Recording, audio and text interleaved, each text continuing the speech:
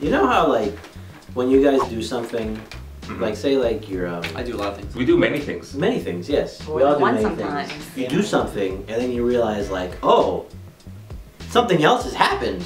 That's very like beneficial and unexpected.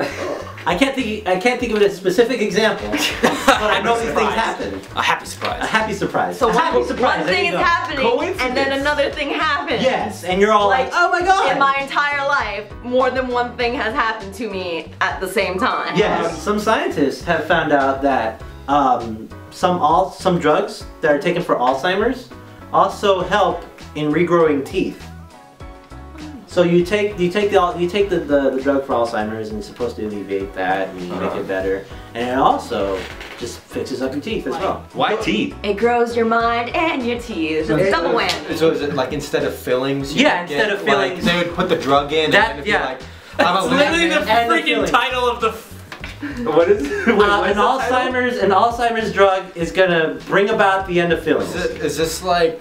This happened in Spider-Man with the lizard. Did it? Yeah, that's the whole point of the lizard. He like lost his arm. Oh yeah, and then like lizards grow back limbs. And now he's gonna the lizard's gonna remember stuff. It's going on. Can't let that lizard remember shit. So that's cool. Is it? Is it safe? I don't know. So let's say you're like 23, you obviously don't have Alzheimer's. But you're missing all your teeth. But you're missing all your teeth. They just came out in a tragic accident. So is it safe for you to take an Alzheimer's drug just to regrow teeth? I think they're proclaiming this as the end of fillings. Will it make you like super memory man and you'll just remember everything you ever see ever? Forever. Like, how many teeth can it take care of? Because I imagine like there's a cap.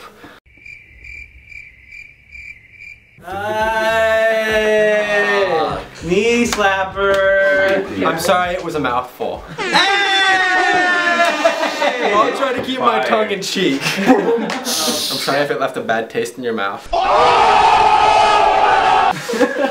It just keeps going. It just keeps going. So I make it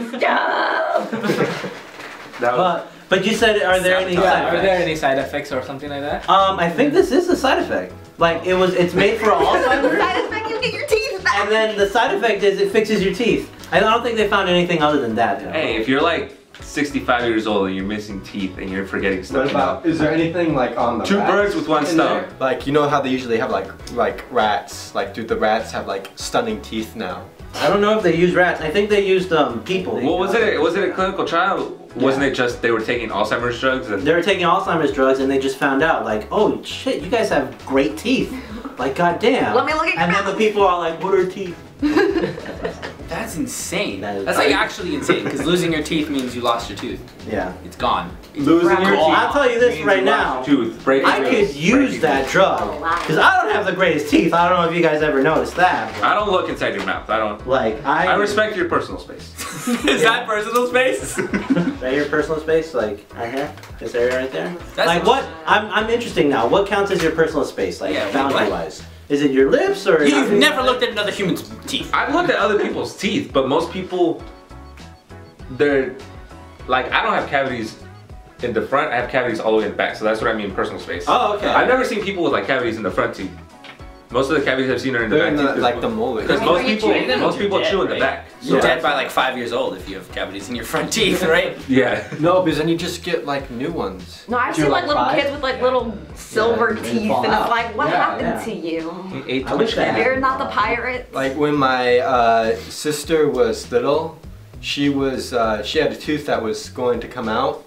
And she was like, Mom, Mom, and she was like, look, my tooth, and my mom hit her hand and she just smacked the tooth out.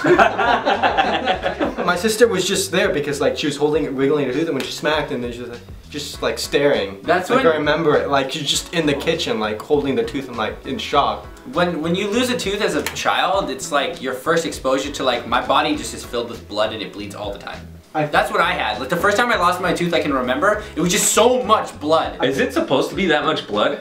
I mean, it wasn't like a crap ton of blood, I'm saying to a child. If it's out sooner than it's supposed to come out, that's when it bleeds a lot. But then other times, if you just kind of let it happen on its own, it won't bleed as much. Yeah. I think that's why the tooth fairy is there. Like, if you're bleeding a lot, but you know you're gonna get money, like, fucking knock all these suckers out. Okay. I'm never funny. But hey, why don't you just if you like this stuff, just press the like button down there. Also subscribe if you want to see more of our stupid fucking faces, and then also comment down below if you also want to talk about how dumb our faces are.